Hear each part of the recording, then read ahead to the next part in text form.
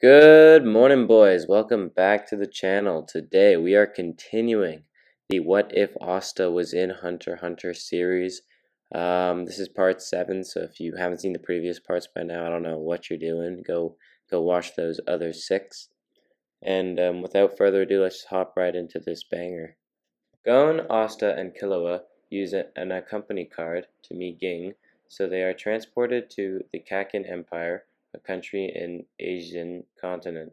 Upon approaching Ging, they are attacked by the latter, but it turns out that they were actually saved from being attacked by a chimera ant. It's then revealed to be Kite and not Gon's father. Kite is surprised to meet Gon there, as he hasn't seen him since he was a child. Since it's late, Kite makes the 3 dinner and tells stories about Ging, as he was Kite's apprentice. They then shift to talking about the chimera ants and how they've become a danger. Asta here ponders the question of what if there were chimera species larger than just an ant, which gets Kite thinking about how dangerous those species could be. Kite asks the boys if they'd like to accompany him in his mission, which of course the boys agree to. They enter a village and are confronted by Ramat. Kite orders Gon and Killua to fight him, to ensure that they were strong enough to handle other ants. They use Nen, but the ant still overwhelms them. Asta then uses his anti-Nen and swords to defeat Ramat. The 4 head towards a factory where they are attacked by Yunji's squadron. Asta sees the slaves that Yunji has, and it angers him, with Asta charging at him. Kite, realizing the evil intent of the ants, tells Gon and Killua to kill them, with, like in canon, them doing so. In Asta's fight, it's very one-sided as Yunju hammers down on Asta. As the fight seems to be over, a bit of darkness from Asta slips out, and Asta sends Yunju flying with a hole through his chest.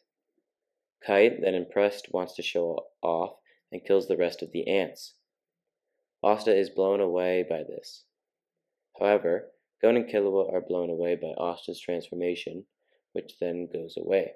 Later, while walking and having fun, a mysterious creature pops out of nowhere and manages to cut off Kite's arm. Gon is enraged, but Killua quickly knocks him out.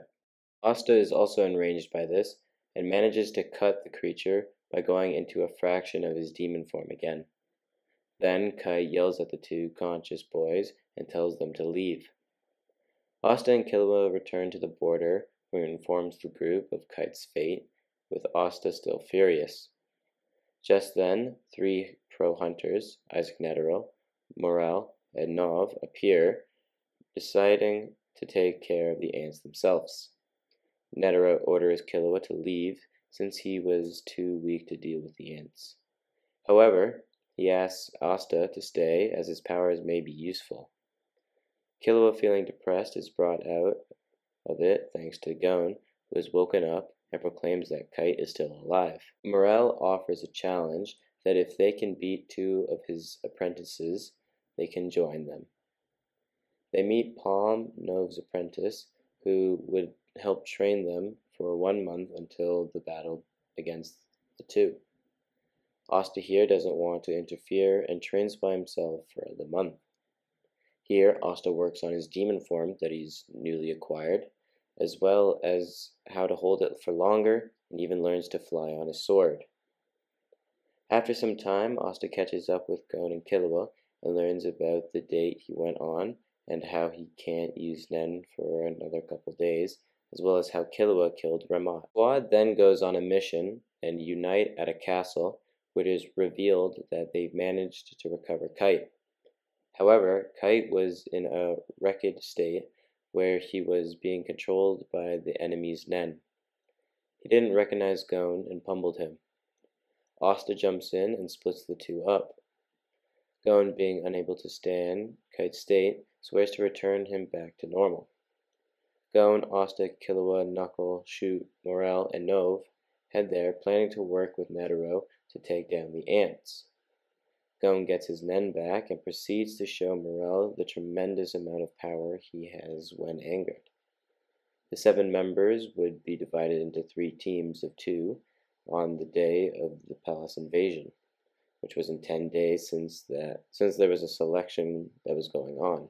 Like in canon, everyone has the same matchups, except Asta, who joins Netero and Killua's grandfather, Zeno. Netero believes that Asta's anti-Nen might be the edge they need to defeat Meruem. Asta, Gon, and Killua say their goodbyes and split off. On the day of the invasion, Netero and Zeno fly in on a dragon, and Asta flies in on his sword. Finally meeting the Chimera ant Meruem, he asks if they can fight somewhere else. On the way out, Netero and Asta see Gon and Killua, who had to come to fight Pitto. Netero then points in the direction where Pitto was healing Kumugi, Meruem's friend. Asta then gets locked in, becoming serious, and reflects on what these ants have done to his friends. They finally reach their destination, where Asta immediately charges and gets sent flying by Meruem. Zeno shrugs, calling Asta an amateur.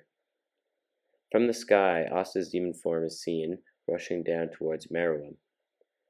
Netero intercepts him before reaching Meruem, telling Asta that he's out of his league. Netero, Zeno, and Meruem have their fight like in canon, with Meruem on top easily.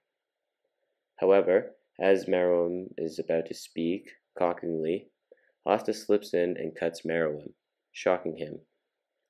Netero then realizes that Meruem can't see Asta's anti-Nen. More of Asta's demon form is showing, and is actually impressing Netero. However, Netero realizes that he won't win. He tells Zeno to leave, and as he begins preparing poor man's rose. Since it takes time, Asta is in charge of distracting Meruem.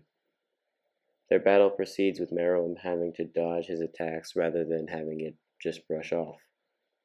Then Netero tells Asta to rush out of here and release his poor man's rose. Asta flies away as fast as he can, not getting touched by the explosion. Everyone else, however, like in canon, is hit. Like in canon as well, Netero dies and Gon beats Pitou and ends up in the hospital badly injured, ending the Chimera Ant's reign. And that's going to do it for this video. Thank you guys for watching. Please comment, like, subscribe. You know the drill, the whole shebang already. It means a lot that you guys have been keeping up with this series and liking it and, pushing it out in the way that you guys have. So thank you. And yeah, I'll see you guys next time. Take care and peace.